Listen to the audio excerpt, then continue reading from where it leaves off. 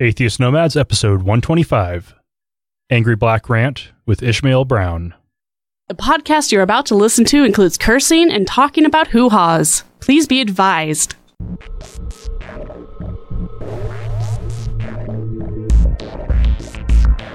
We are the Atheist Nomads, bringing you history, science, politics, religion, and interviews with leaders in the atheist community.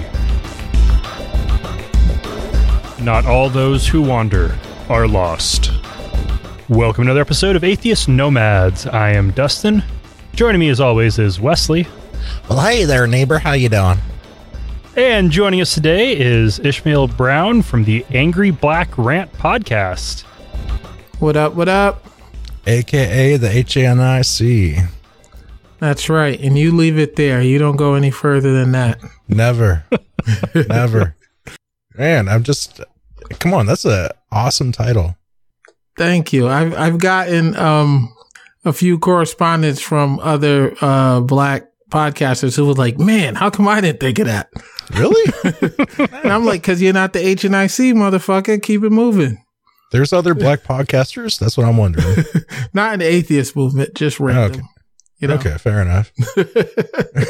There's actually like a couple, but I would suspect when you're in a niche within a niche that you would get, have a lot of contact with both, the crossover on both sides.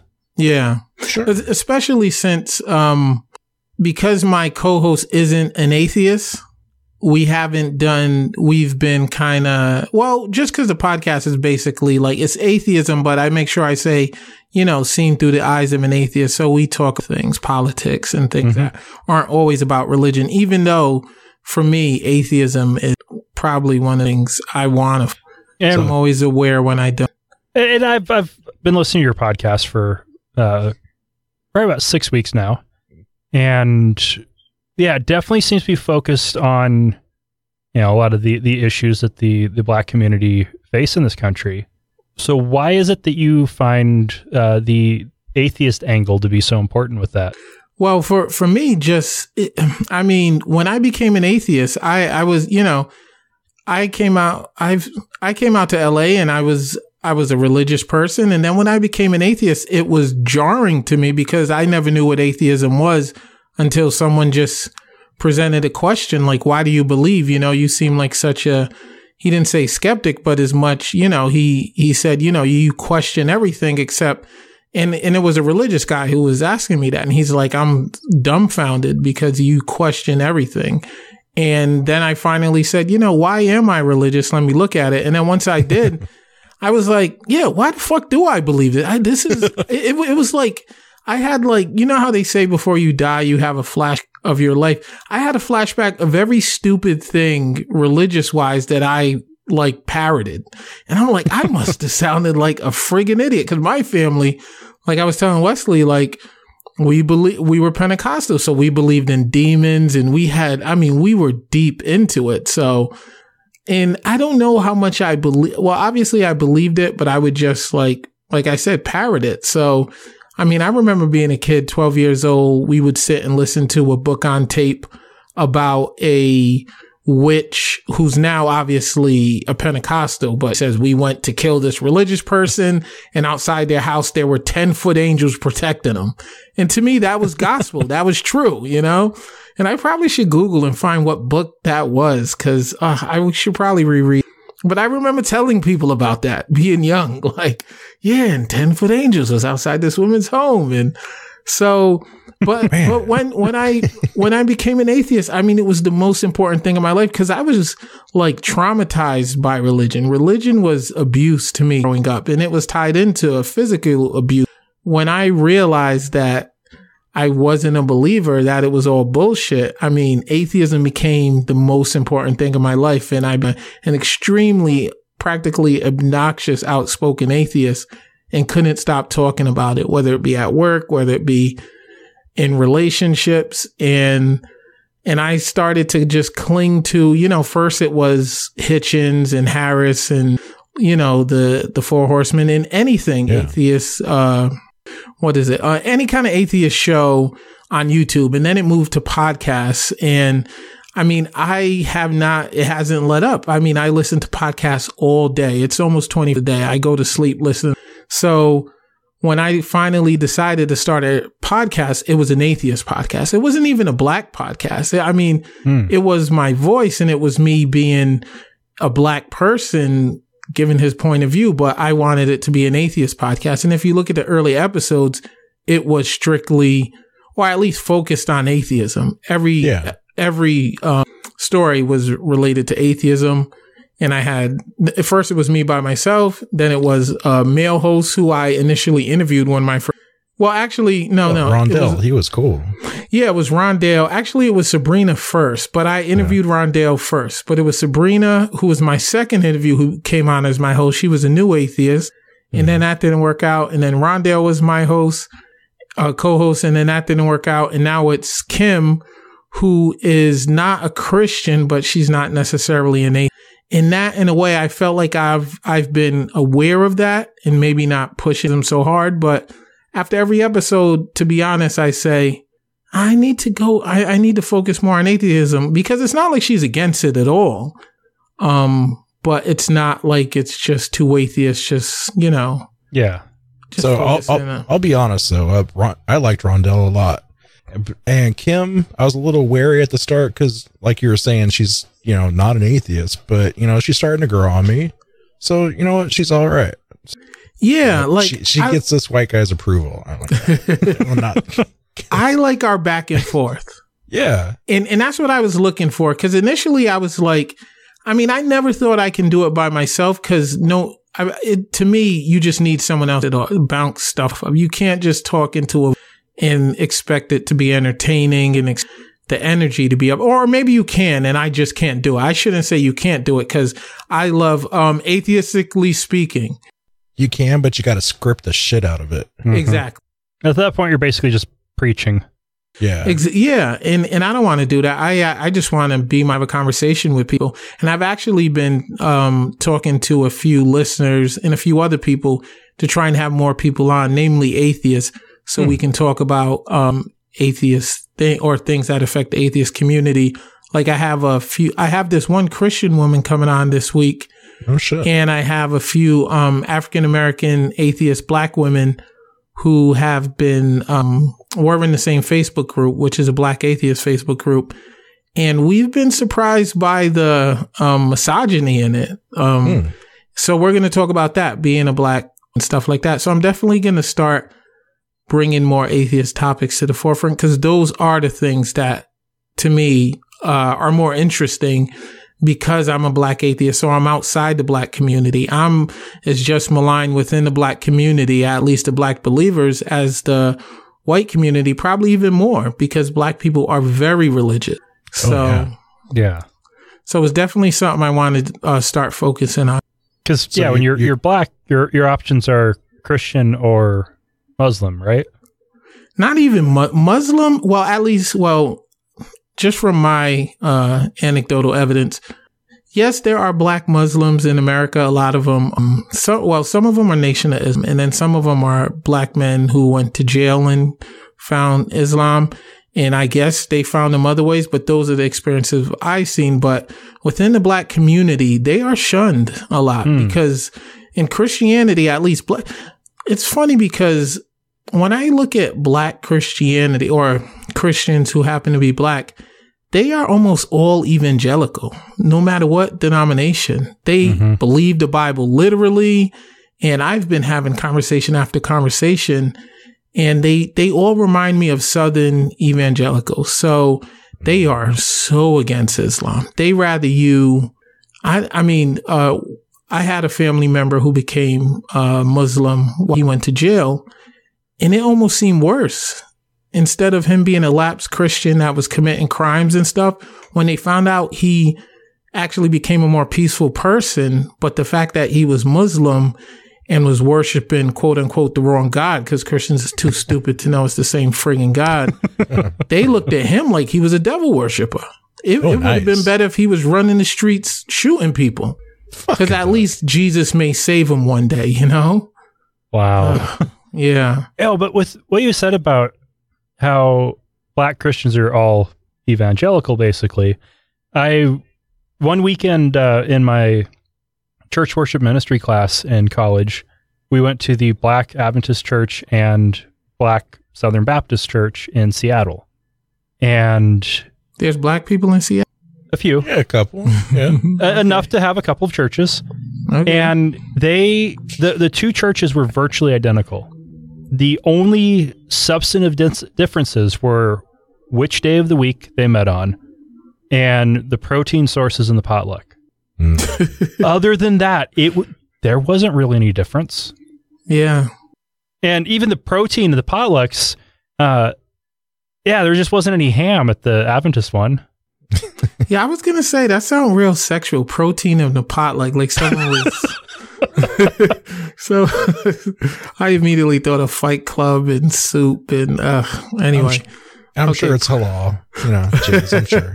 Yeah, 7-Day Adventist. I have a few of them in my family as well. I mean, we run the gamut. As long as it's and maybe I guess I should come clean. My family's not African American. They're my mother's from Costa Rica, my father's from Trinidad.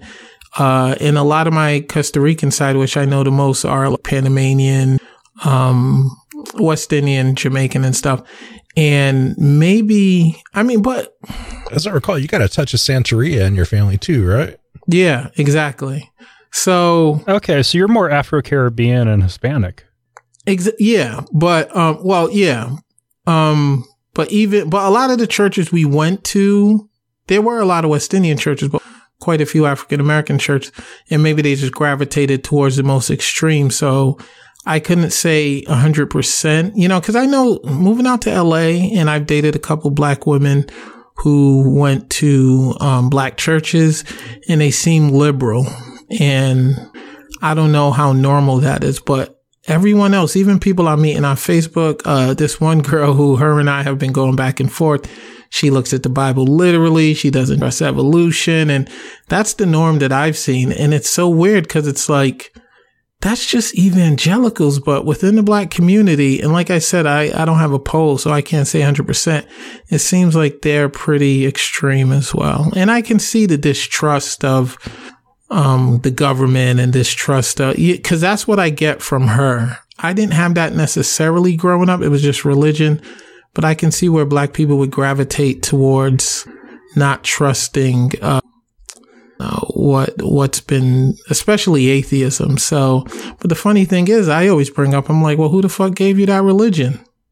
No shit. Slave masters. They shoved it down your fucking throat.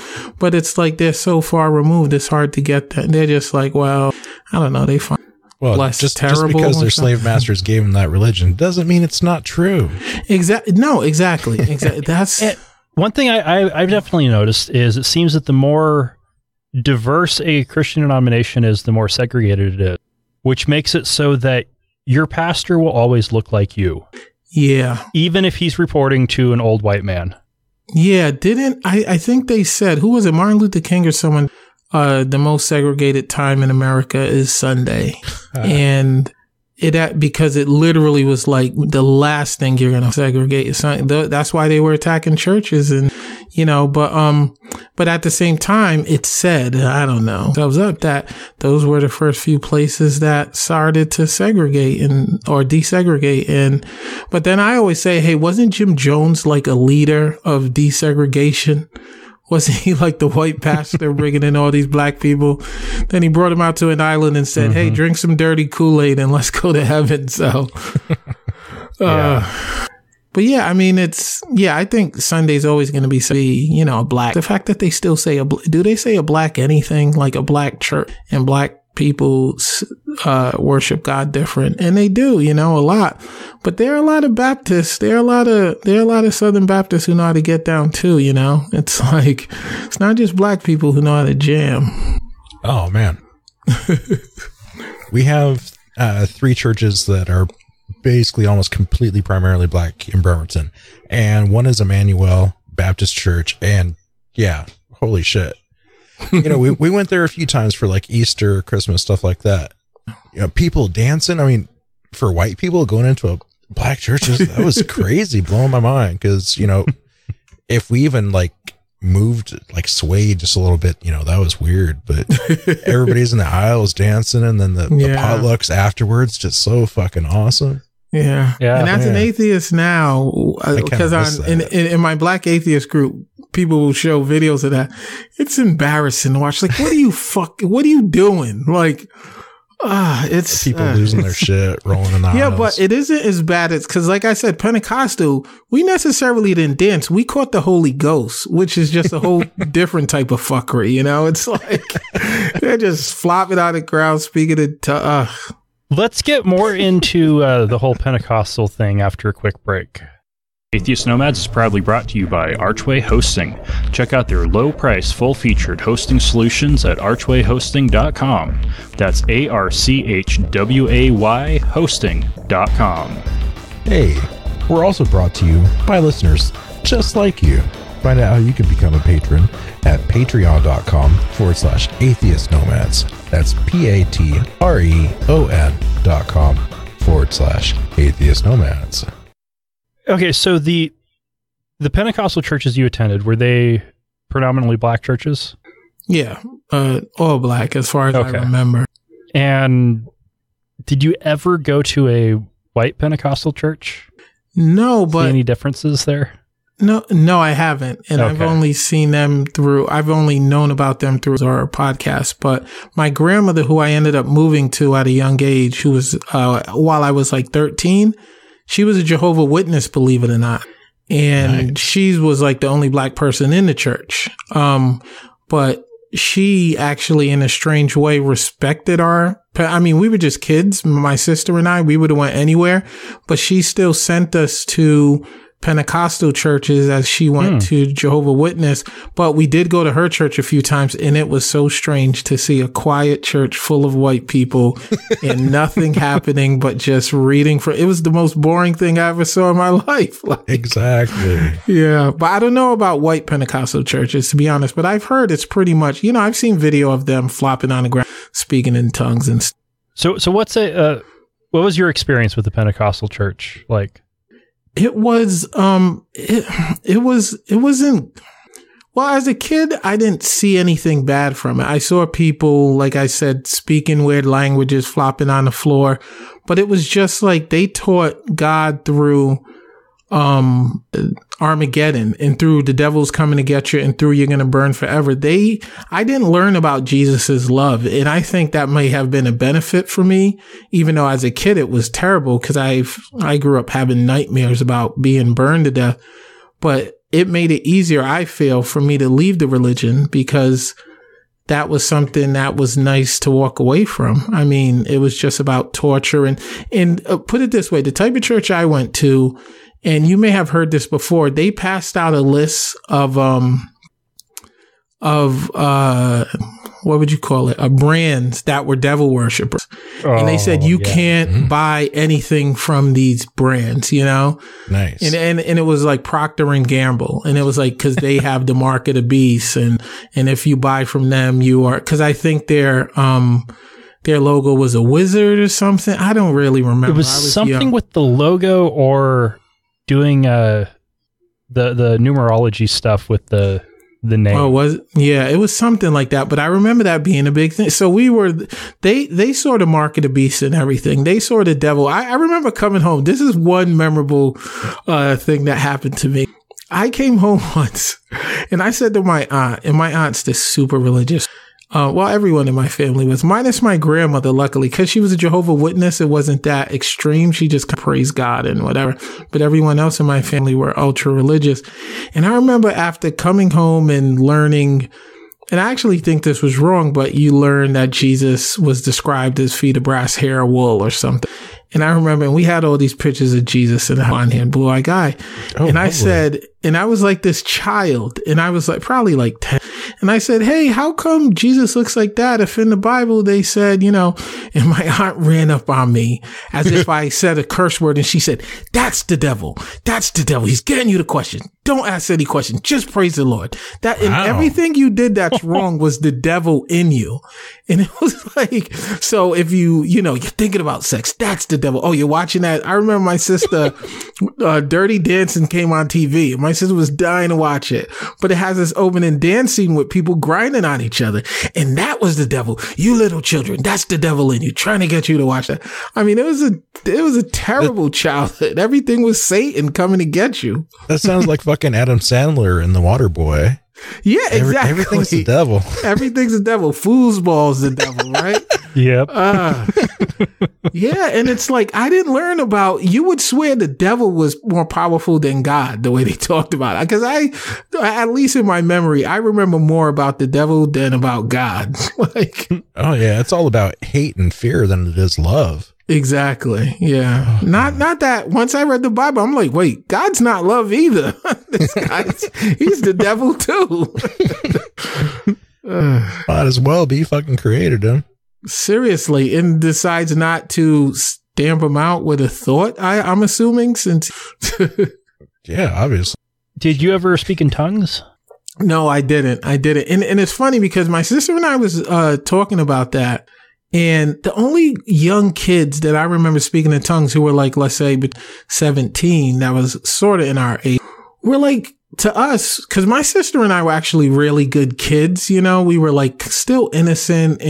But the kids who spoke in tongues were the most devious. They were the ones who you knew would steal when no one's looking. And that makes sense because it was all a sham. Like later on, I looked at it and I'm like, yeah, because they just kind of said, oh, okay, if I can sell this, I'll get accolades. Because whenever a kid spoke in tongues, they were praised. That was like someone to show how great God is. Look at this young child who can hear, like who can talk this, the language of whatever the fuck it is, or God, or I don't even know. But yeah, so it was weird that the nice innocent kids couldn't speak in tongues because we actually believed it was real. And I feel like the more cynical kids caught on and was like, I can just bullshit it. How and that's who always seemed to do it at a young age anyway. But yeah, no, I could never speak in tongues. I literally just sat with my eyes closed waiting for it to happen. I didn't know you had to kind of put on a song and dance and make it happen. Shoulda Honda. Exactly. Flopping on the ground. That's what I noticed the most. Less than speaking in tongues was adults flopping on the ground. That was kind of terrifying to me because that just doesn't happen. Like if a kid just starts playing on the ground, he'll get yelled at. And then you see these adults who you only see walk upright, flopping on the ground as if, and it didn't look good. It didn't look holy. It looked terrifying. I always thought they were having like seizures and shit. Exactly. It's not a good thing. And it's, the pastor will anoint your head with oil and push you down. And it was not a pretty sight as a child.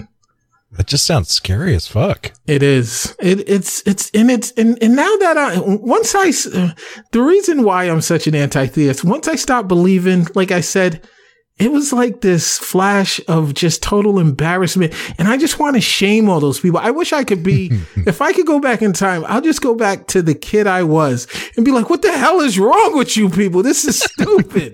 This is the dumbest shit I ever, and they'll just say I'm the devil and probably choke me to death. But, it's so stupid. Man. And when you get the, non-Pentecostal look on it, that's all the symptoms of being demon possessed. Yeah, exactly. No, you're right. It is.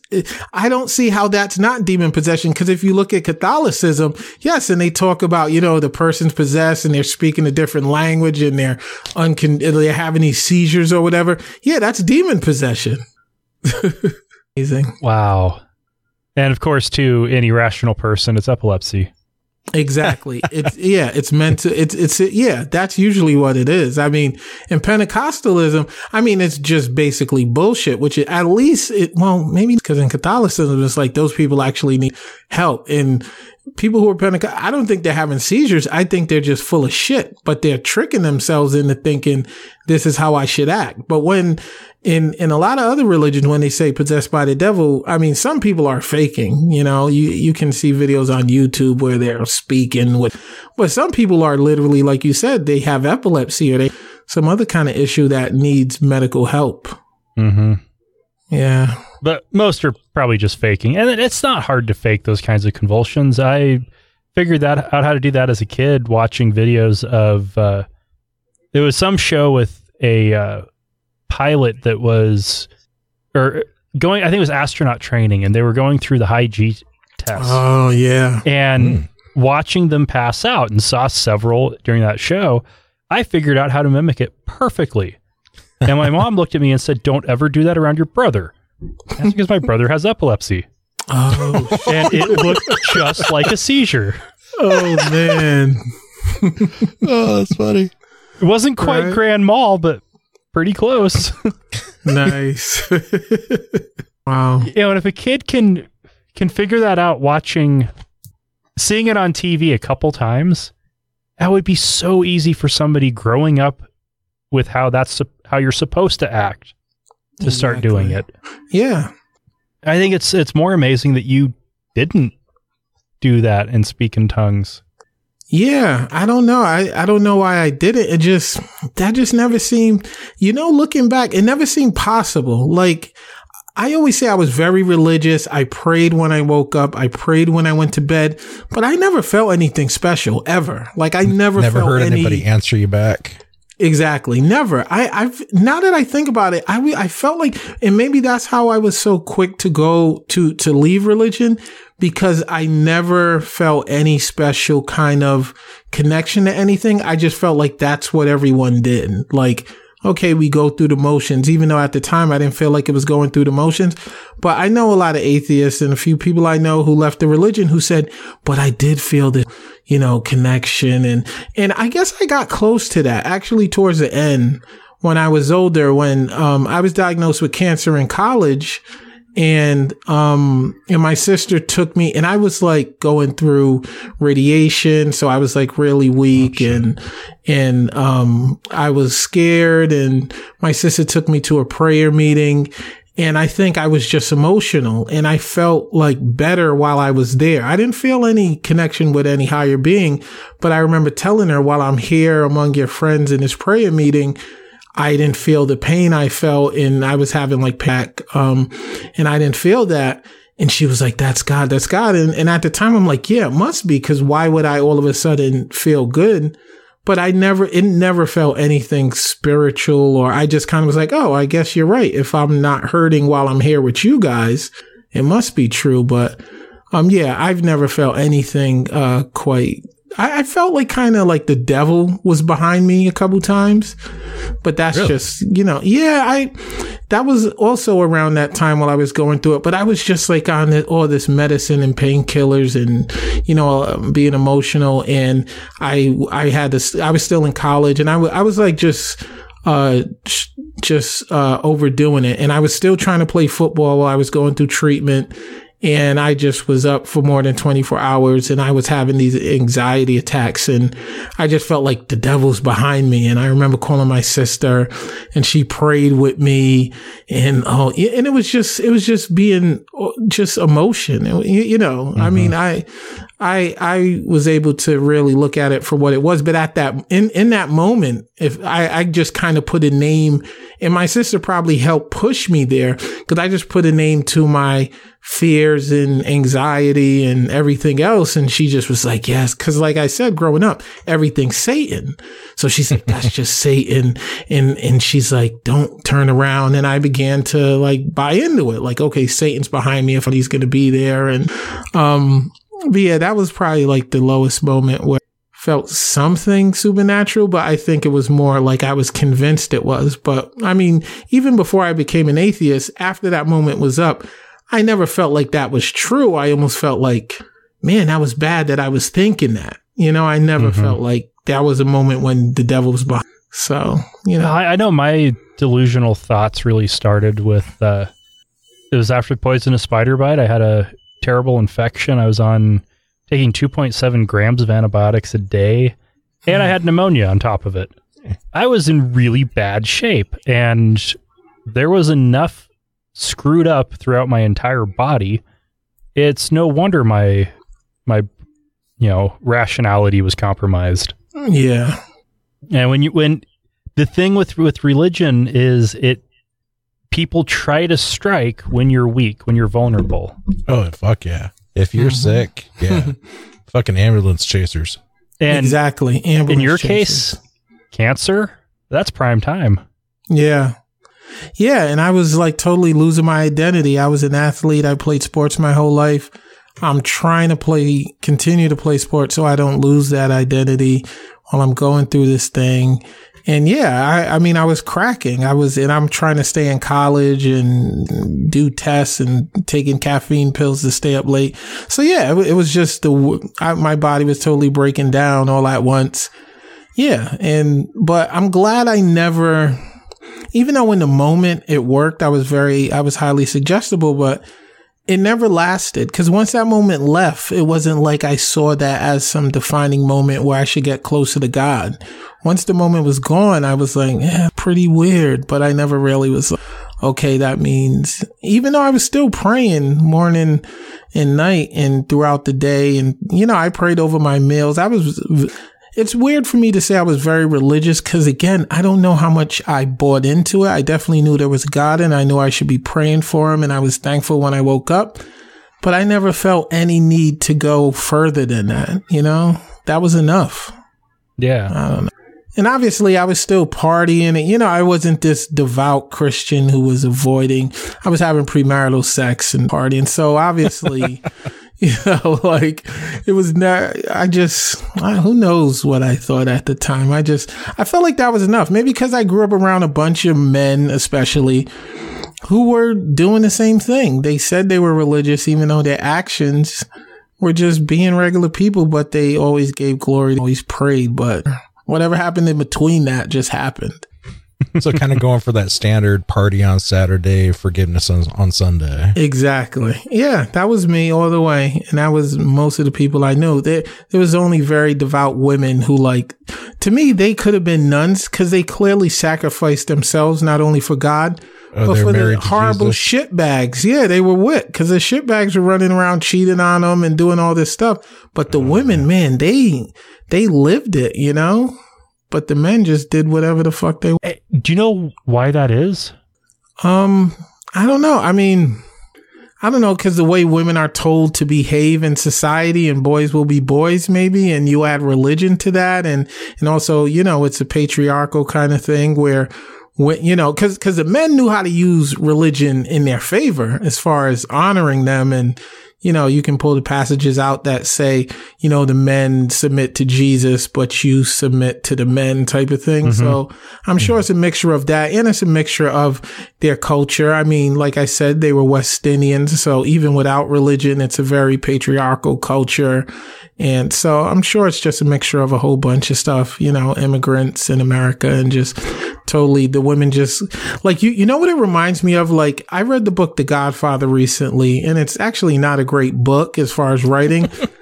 But at the end of The Godfather, Kay, who's this westernized woman who marries Michael, to this Italian. And at the end, when she kind of acknowledges who he truly is, at the end, after that, because in the movie it ends on that, they shut the door on her. Kay looks and can see when the guy kisses his hand and says, hello, Godfather. She realizes in that moment everything he said he just told her he didn't do, she can see he did. And in the book, it's actually pretty poetic. She says looking at him reminds her of statues in Greece of men, great men, whatever. And then at the end, she ends up going to church with the mother, and she asks Michael's mother, why she goes. And she says, we women go to pray for the sins of our husbands. So it's almost like it's like being a nun. They're kind of saying, well, our husbands are doing evil things, but that's what men are told to do. Almost like men go to war, but us women must sacrifice their lives to kind of pray and make a penance. Mm. Exactly. And I feel like that's how, and when I remember reading that and being like, that's what I grew up in. It's this, And it's, I'm sure it has to do with the cultures they grow up in, and it's just women making that sacrifice for their men, and men will do things. I'm sure they see it as men being soldiers in an army kind of thing. And I think that's a lot of it. Yeah, there's a common thing in a lot of Christianity of people wanting their pastor to be the Christian that they wish they could be. And it sounds like women being the Christian they wish their husband would be. Yeah.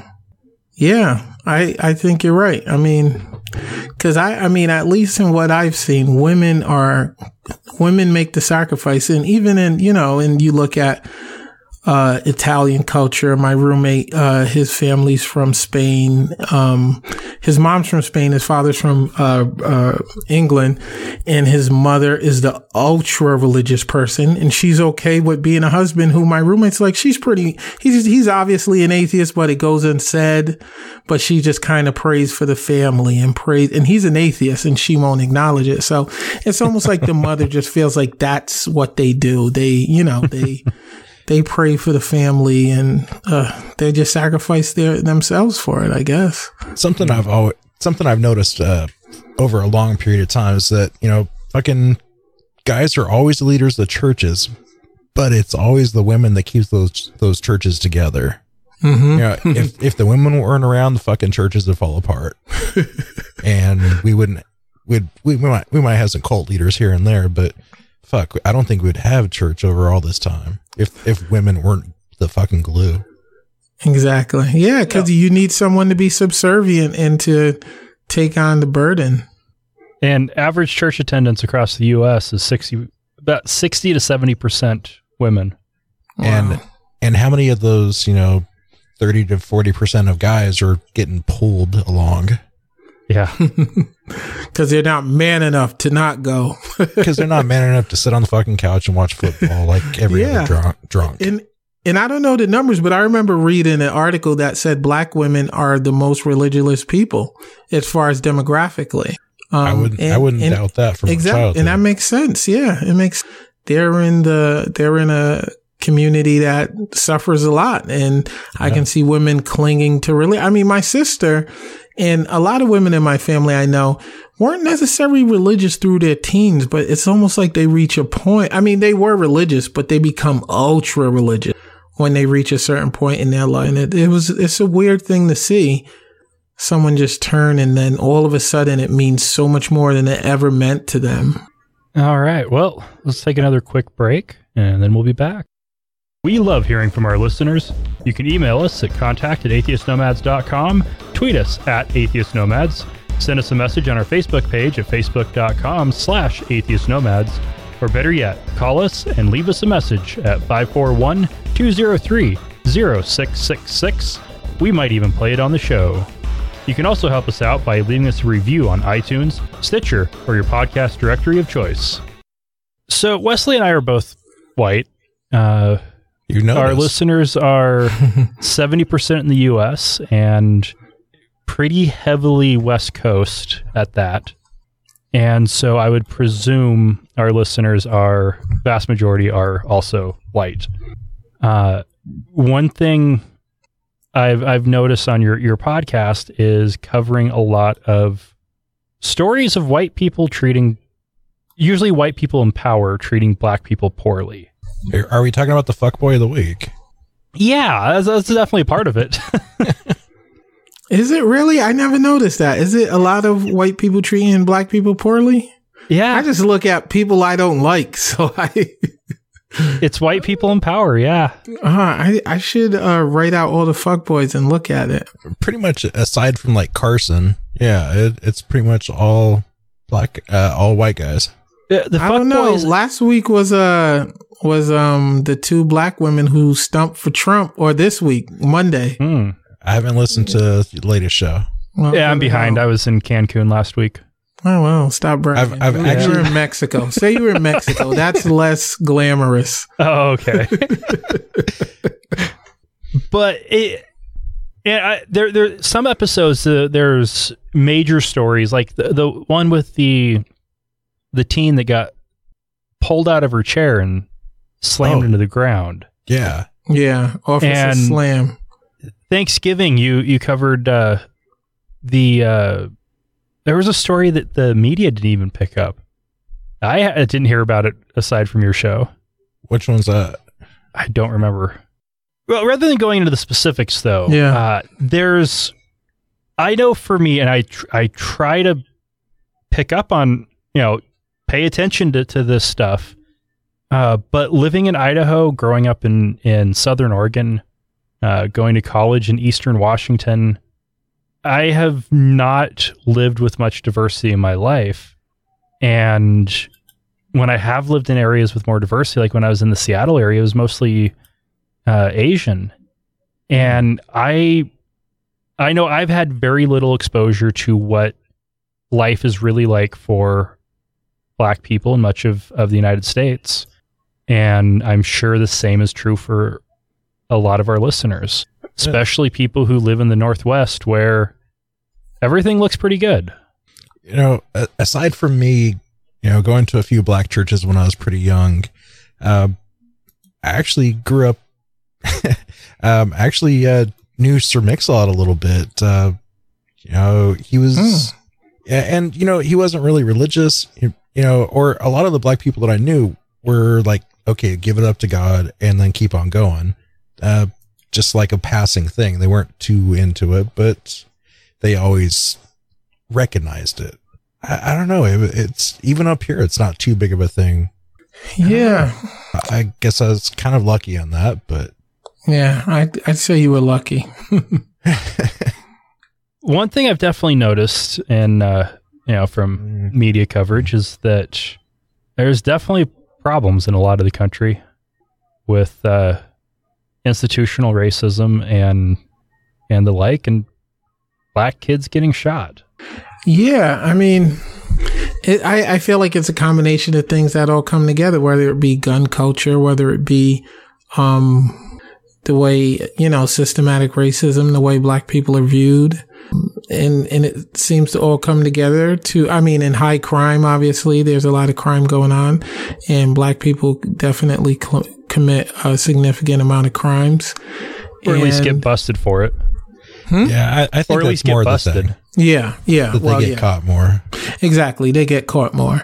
And fucking charges pressed on them harder than. Exactly. They get longer time. They get just looked at differently. A lot of younger Black and Hispanic kids get tried as adults more than anyone else. So yeah, I mean, it's a whole combination of things that add up to an oppressed population. And then that has its own repercussions, and it's just this cycle. One thing picture of it that I've kind of come to is that when you're part of a group that doesn't feel like the cops are taking care of you because they aren't giving you adequate assistance and are an agent of oppression, or even if they're not much of an agent of oppression, but if you see them arresting a lot of your friends and other members of your community and they don't look like you or sound like you, that could very easily create a nasty feedback loop. The cop become the enemy, and if you view the cops as the enemy, then you're their enemy. Yeah, the cops felt like an occupying force. My personal experience with cops was never a good one. From like the age of 12, cops literally. I've had cops attack us. We started getting pulled over around 8, walk into middle school, and they would stretch us out on a car. Fuck you guys doing? Get over here. Get up against the car. And we were just doing nothing, just walking down the main street where, everyone's and they would just and then once they don't find get your ass to school. And just like shit like that too. I mean, I had a cop punch a friend in the face cause he smart mouthed him, I had a cop hit me a few times too. It was just like, so by the age of 13, I hated the police more than I hated anyone. They to me set the tone and how I should feel about society, and I clearly wasn't welcome in it.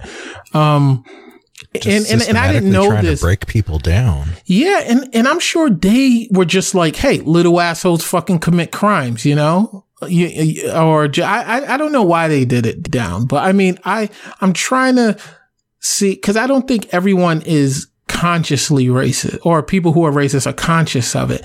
They just, you know, they've created this kind of image in their mind of, you know, those little fucking bastards. They're gonna grow up to be fucking criminals anyway. Where the fuck do they? And I'm not saying we were like innocent kids, even though we were definitely innocent. We weren't, I don't remember doing anything bad at 12 or 13, or it wasn't until like 10th grade until I became like an angry young kid. And we used to go around and be like, fuck the world. And just, you know, we hated society pretty much. I grew to hate society, and cause in consciously, I didn't know what it was, but I just ended up hating it. And I hated seeing like men in business suits, and maybe because that's just was the epitome of what I would never be. I don't know what it was, but or me personally, I was probably the angriest out of all of my friends, even though some of them had like emotional issues, and that's maybe why I could kind of influence them to do shit. But me, I was just an angry kid. So by the time I was about 15, I was just an angry kid. But I mean, a lot of it was just growing up. I mean, a lot of it had to do with my upbringing too, being in a house full of the devil and, you know, shit like that, and being physically abused. But the thing that sits with me is walking down the street and having cops harass us. Adults. They didn't even have to be a cop. They were adults, but never mind. They're supposed to be the ones that serve and protect. You grow up. I remember growing up watching, what was it? Family Matters, where Carl Winslow's a cop. Oh, and that's my image of a cop, you know, that's my image of, you know, and then I go out and there's these guys getting in our face, and we're literally 12, and there's hatred, and they treat us like criminals. That totally like turned it on its head for me. And a few times I remember I was in a store, they accused us of shoplifting, and even the customers were like, what the fuck are you talking about? Them kids aren't doing anything. And so pretty much you start to get the tone of how you're seen in society. And for me, that brought a lot of anger. Other people, it may have brought, I don't know, you know, ways to try and separate themselves from whatever they feel like they're being connected to. But for me, it just brought a lot of anger and aggressiveness towards just authority in society. And one thing I think is worth pointing out is, you know, most cops are good cops who do a good job and take care of the people in their community. But there are definitely a lot of bad cops out there, or at least a decent number of them, and there are some departments that have serious problems, institutionalized problems all the way through. And if it's only a few bad cops in your city that harass you, that's going to give you a really sour taste. Yeah. Because those are people with authority and guns. And even if there's only a few bad apples, that's terrible. Yeah, and I have friends who I have people I know that have been to jail who don't feel as angry as I feel towards cops, because they've actually haven't had a worse or as bad experience with them, even though they've been through the system. Like I'm not saying they're the norm, but you know, so it's definitely the way I see police is definitely based on my experience, but yeah, so like you said, it's not all cops, just like not all Muslims are terrorists, you know. It's like they're not, definly not. And not all black men are criminals. Exactly. So it's shut up.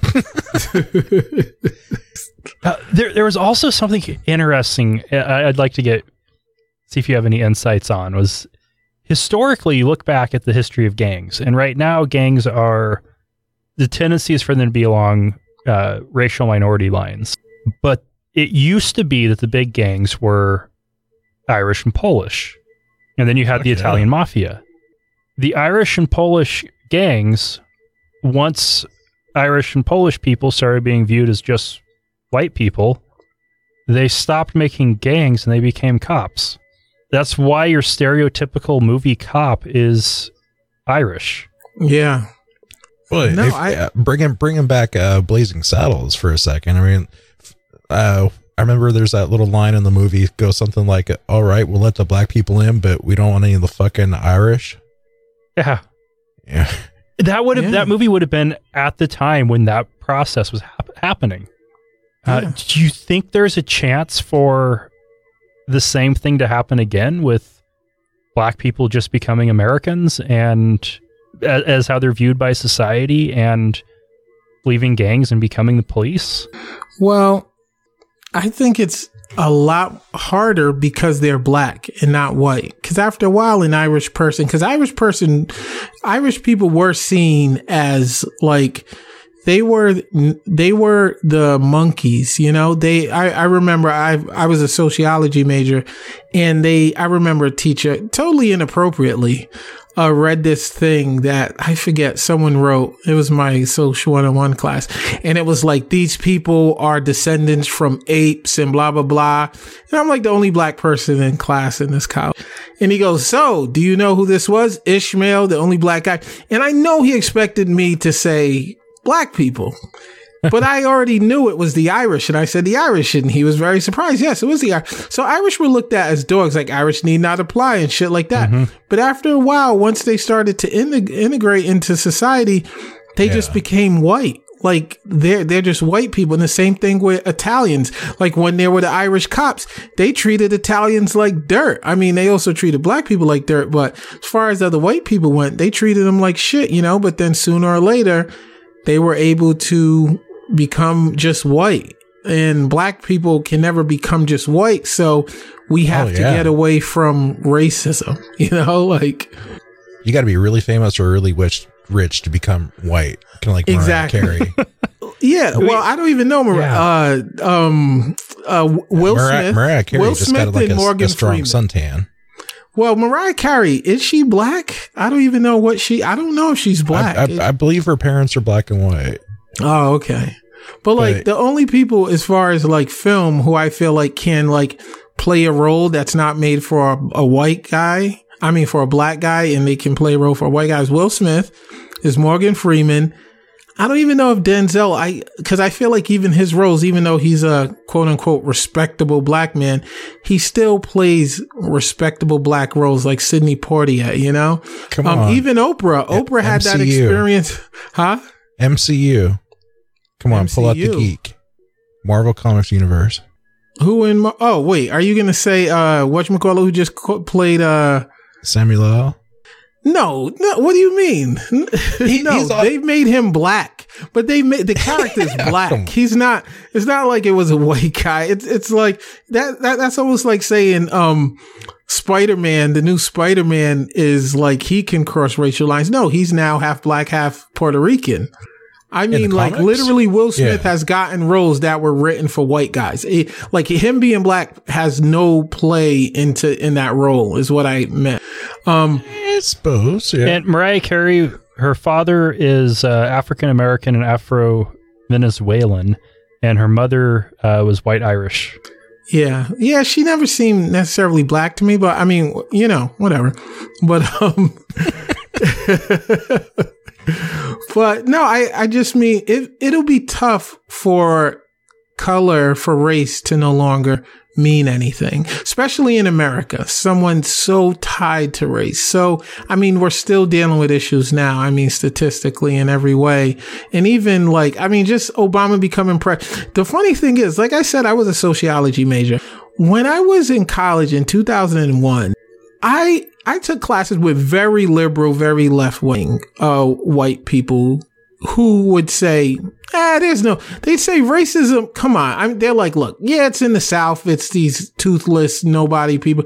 It wasn't until Obama started running that you saw, oh no, racism isn't just in the South. It's people in politics. It's like you started to see the racists come out again. Because for a while, it was hard to argue that there was blatant racism in America. At least that's what I saw, especially in the 90s. And if something happened, like the Rodney King thing, it's like, well, that was just those cops. I mean, it's not every cop. And that was just this. But after Obama became president, we start with the whole birther, with him being Muslim. It reignited like, race lines again. It maybe in a way it's good because it brought it out, and maybe we can kind of focus on it in people, like I said, well-meaning liberals who just didn't see it. they're just like, what are you talking about? Like, come on, you're just playing the race card, as they like to say, which to me essentially means acknowledging racism. So I think in a way, the best thing was that when Obama became president, it kind of showed us racism isn't dead in the country. And it's still something we just need to focus on and hopefully deal away with, however hard that's going to be. I mean, because as a country, we just have a lot of things going on. I feel like we're a country that lacks compassion in a lot of ways. We still are pro death penalty and pro guns and stuff like that. So, you know, it's not going to be easy, but hopefully one day it'll just be American, you know? I'm slowly overcoming the death penalty. That's a hard one for me to lose. Really? It kind of is. I mean, I totally get the revenge angle for families, and that's why I haven't given up on it completely. I mean, do I want it to go away? Yes, but I haven't had a close family member get shot or killed either. That's interesting. That you're acknowledging that it has it's the revenge, because usually people try and pretend it's not. It's like this justice thing. But it is revenge. And to me, it's like a bloodlust thing. But I think that in itself is why we should do away with it, because the judicial system shouldn't be about revenge, because that's like mob mentality. That's vigilante mentality. That's where lynching came from. You know, it's like, let's string them up here and let's let the family play a role in it, you know? But I mean, the fact that as far as the death penalty, we have more in common with Muslim countries than we do with most Western nations or all Western nations. Yeah. That should give us pause and say, well, then what's going on? What's wrong with us? Yeah. I have a bit of a nuanced view on it. I'd like to see it abolished in all 50 states, but kept available for serious crimes against society at the federal level. I don't know. And only, not any personal crimes, but if it's at the point where, you know, society seriously feels wrong, I think in some cases it can be maybe worthwhile, but I'd prefer to see it never used. Like a crime against humanity? Yeah, Trump. Crimes against humanity, acts of terrorism, mass murder, serial killers. You know, if you go around and you kill 40 prostitutes in a string across the country, I wouldn't have a problem with society wanting that person's head. I've always found serial killers more a blotch on society, because a lot of them kill, well, not all, but I feel like the reason why they got away with it, because they're prostitutes and because we didn't give a fuck about how many of them are dying and never looked into it. Because serial killers aren't these brilliant guys getting away with it. It's just that they know who to kill, and no one puts up a stink when it's a prostitute who's killed. I get what you're saying, but I still, because I almost feel like, as far as terrorism, if you leave it for terrorism, I feel like it would be an honor. Oh, this country doesn't kill their criminals.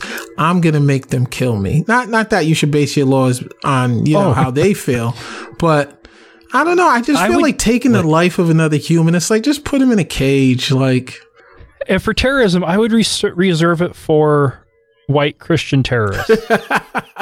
So it's not Muslims. That's just making them martyrs.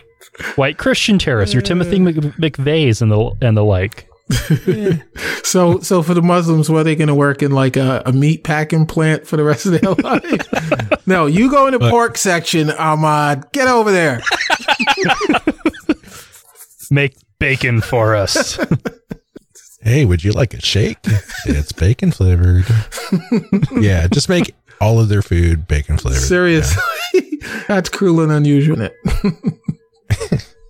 Oh man, I've actually heard. Have you seen these bullets that they have bacon put into them? The pork bullets. Yes. Oh my. Oh, it's hilarious. It's like, wait, if you don't believe that, it's like, it's such a spiteful, like, yeah, we know it's bullshit, but the fact that it's going to make their death even worse. Hey, I'd probably do it too. I mean, I wouldn't, but maybe if I was single, I probably would.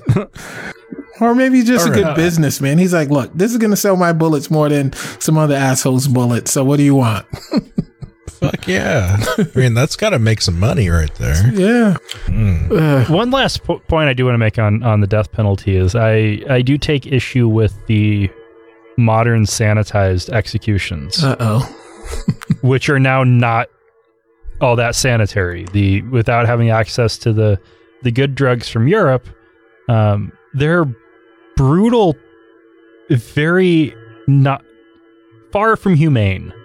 The most recent executions, and that should not be happening. But it seems to me to be, combining medicine with killing. It's an attempt to do terrible, horrible things and try to make it look pretty. And there is nothing pretty about it. I agree. But I think that's the only way we can keep the death penalty going. We're not going to have the electric chair. We're not going to... The support for the death penalty would drop if we were still doing firing squads, if we were still doing electric chairs. They'd be like, this is barbaric. But it is barbaric, even if they fucking fall asleep and never wake up. And that's the other part of my kind of nuanced view. I would only want it to be continued if hanging and firing squad are the only options. Yeah. If we're going to do something barbaric, it needs to be done barbarically. If we're going to do something barbaric, fuck it. Let's just make it into a pay-per-view. Throw them in I'm sure the Christians will love throwing them in a pit of lions or some shit. Oh, yeah. They'd love that. Yeah, but that wouldn't last, 5 years. But that's the thing. It's like... And that's okay. I find it... Yeah, well...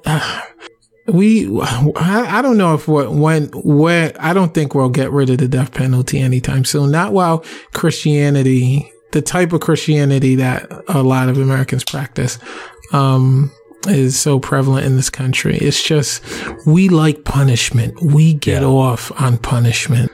It's perverse. Now, in the 90s in Oregon, there was a constitutional amendment that changed the definition of the purpose of the correction system from rehabilitation to punishment. Really? I did not know that.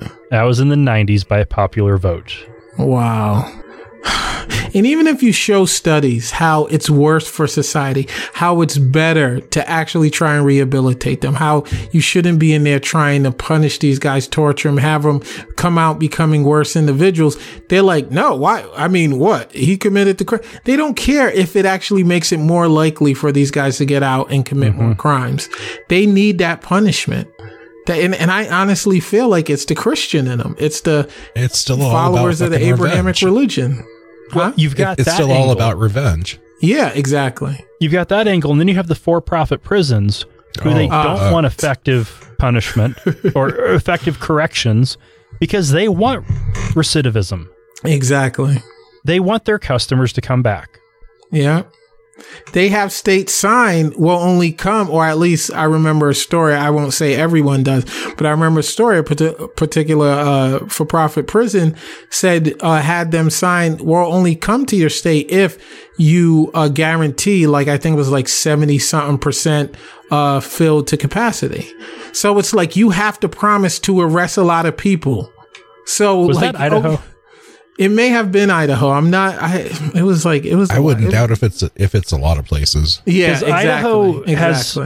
They've got a reform group working at the governor's direction to try to fix our arrest and conviction rates, because right now the incarceration rate is 4 times what it should be for the actual crime rate. Wow. The sentences are 2 to 4 times as long as they should be compared to every other state. The state has recently had to take over for-profit prisons because of terrible abuses and cost-cutting measures. And the governor is under federal investigation for corruption and bribery involving these for-profit prisons. It's like and in the middle of that investigation, he got elected to a 3rd term. Fucking Butch Otter. Oh my God, that's beautiful. And his name is Butch. At least he goes by Butch. Butch Otter? Butch Otter. Oh my God. I was about to say, how ironic if he was like some guy who butchered otters, and that was a bad joke. But then I thought of, remember that woman that was running for some kind of public role in was it Iowa or I think it was Iowa, and she talked about like I have a background castrating pigs. Do you remember that? When Senator Joni Ernst from I think she's Nebraska or Iowa. Was it? It was like really? Iowa or one of them. Nice. She is now a U.S. senator. Oh my God. So, motherfucker. She had a commercial about castrating pigs. And do you remember the guy who was running against her? He talked about how his sister was like murdered brutally in her home. And it was like, he kind of made a joke in the commercial, like, but I have a gun here. And it was like, wait, you're just talking about a family member brutally murdered. And it kind of has like a little hook of a joke within that same commercial about him being a tough. You got to look it up. It is like, they're just terrible humor. All right. They just, how are you like, what year is this that we're like, hey, I castrate pigs, vote for me? And what's crazy, she was running on that. She's a retired U.S. Army colonel. Really? And she went for the pig castration. Fuck yeah, get him by the nuts. Right? Yeah, she said something about cutting pork, right? And I'll cut pork while I'm in that. I mean, that's almost as bad as fucking Opal Covey. Yeah. Oh. Opal is a treasure. She's a trip. Yeah, but Opal Covey lost, and she was only running for mayor. Joni Ernst is the fucking United States senator. Wow. Yeah, but Opal from Covey Iowa still got a few hundred votes this year. And I'd be watching those people closely. But Opal Covey would be, you're right. Entertaining. You're right. Yeah. She was speaking in tongues. I remember playing that video. She's hilarious. She's like, everybody had to play that one. Oh, yeah. It was too good. Shamalama ding dong. Fuck. Michael, who said chicken and a watermelon or some shit like that. That was a weird talk you guys had. Yeah. Anyways, those are the best when they kind of go off the rails. We actually had a good one this past week. At least we got a lot of good feedback where her and I went at it about Christianity, because I kind of got I wanted to talk about, those 13 black women who were raped by the cop. What Daniel Holtzclaw, whatever, one of the women, or the woman who started the investigation, in her news conference talk, she talked about just everything. The thing that stood out to me was when she thanked God. She thanked God to allow her to live, and I just wanted to talk about that. And Kim was totally against it. It's, why are you trying to take God from him? And it was good. We had a long back and forth, and I got really into it. And I want to have more of that too, because that's what I don't like agreeing, like I'd rather argue. I'd rather kind of debate my points. And the fact that she's not atheist, we should do that more. But she's not quick to want to do it. But I think now that, we got good feedback, I'm going to try and talk her into doing it more. Because for me, that's what I want to do. I don't want to get on there and just agree and we all agree. And I rather, that's why I'm actually, like I was saying, I'm trying to bring more people on who disagree with me so we can have a real discussion about something instead of just talking about how Christians are idiots and Well, one of Holtzclaw's victims, like you're saying, thanking God that, he let her survive, get through all that. I always why did he let it happen in the first fucking That was place? my point. Yeah.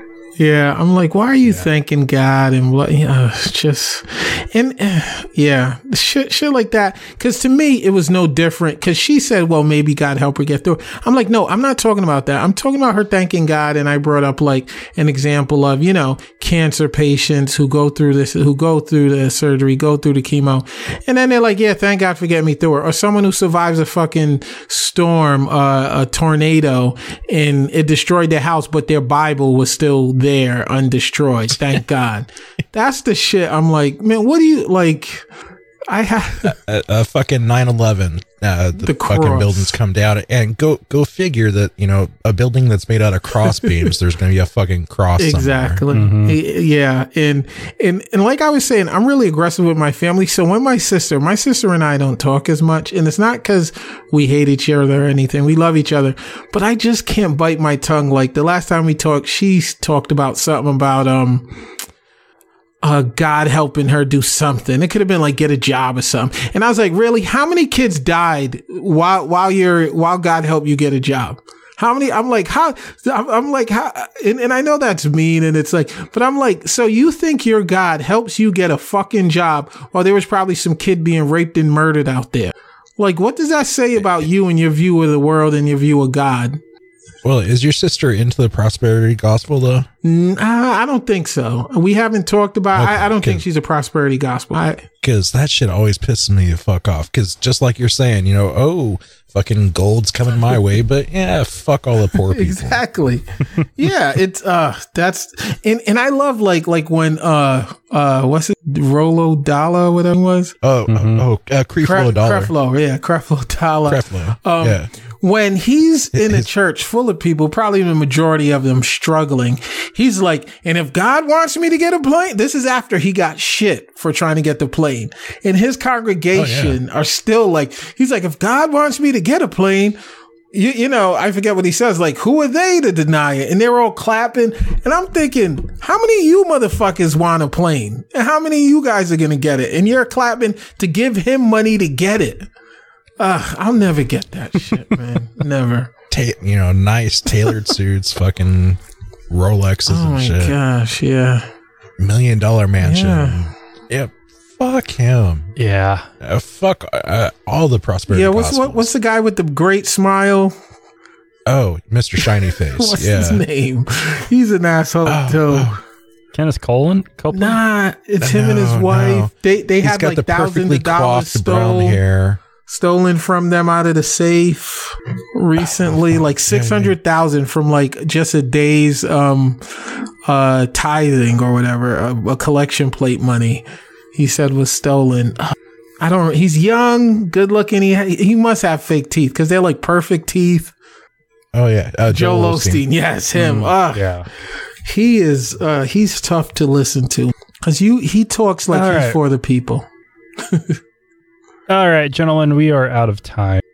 This has been a whole lot of fun. Where can people find your show? People can find me. You can go to angryblackrant.com, and that's rant, RANT.com. And you can find me there, or you can just go to the regular places, iTunes, Stitcher, whatever, the normal podcasting places.